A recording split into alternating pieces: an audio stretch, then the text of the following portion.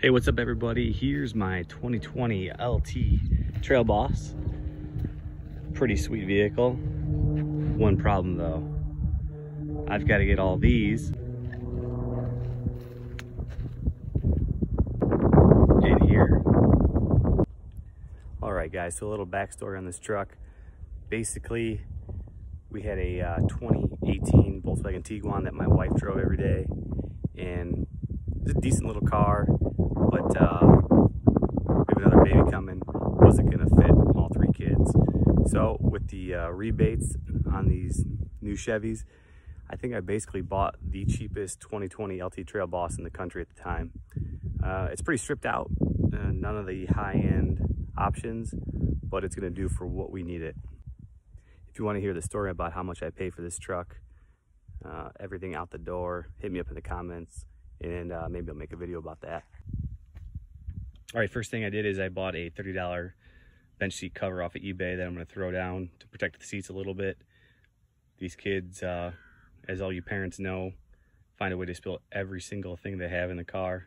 All right, got this $30 eBay seat cover kind of situated in, and I like it because it's got these little Velcro spots where I can pull the seat belt through, which is great. If you sit left or right. One fundamental problem I noticed right away, I gotta put this seat belt in. There's no way. So it kind of is what it is. It's a $30 cover, so I'm just gonna get some scissors and cut that down so I can get these the car seats in. It's gonna work just the same. It's just gonna have a big cut right here. No big deal. 30 bucks. Hate cutting up anything brand new, but had to be done. I still think the cover is going to meet the intent, so let's put those car seats in. So what we're going to have back here for the car seats is this Graco. This is going to be for my 20-month-old. Rear facing for now, but it's reversible, so we can flip it around. That's going to go behind the driver. In the middle, got this booster. Going to set that up for my 5-year-old. And then for the baby that's not here yet, got this Graco rear facing again. All right, got this rear facing Graco. Gonna get this guy in.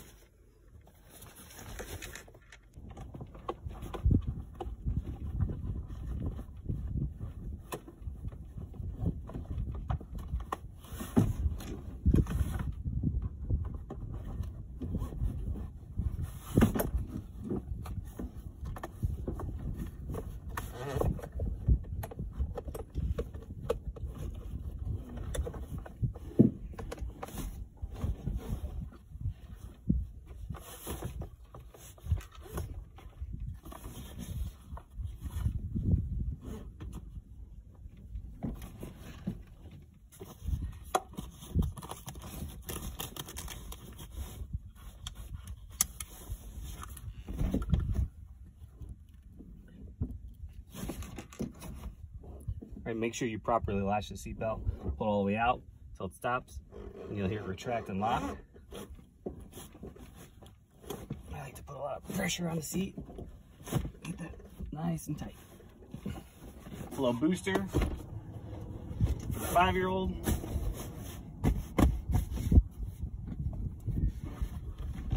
Just gonna take this one and get it ready. Get the seatbelt.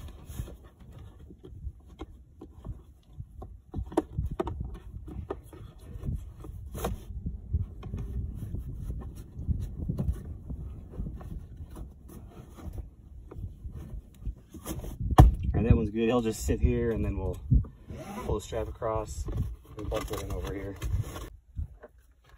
All right, lastly, we got the Graco rear facing quick connect. Make sure the angle is right. I'm actually gonna take this guy off so I can get the seatbelt in here. I'm just gonna use the seatbelt through the loops and then connect it. All right, same thing on the other ones. Pull it all the way out until it stops. Let it back in. And they're clicking and they're locked. All right, just adjusting this cover a little bit. And then see, goes in. Locks in. She's down, ready to go.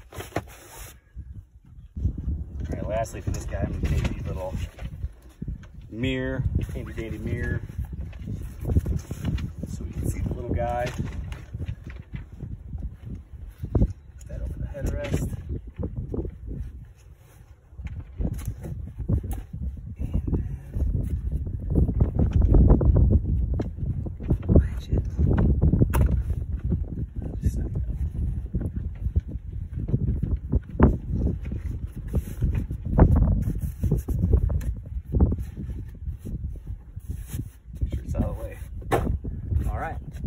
All right, we're all done.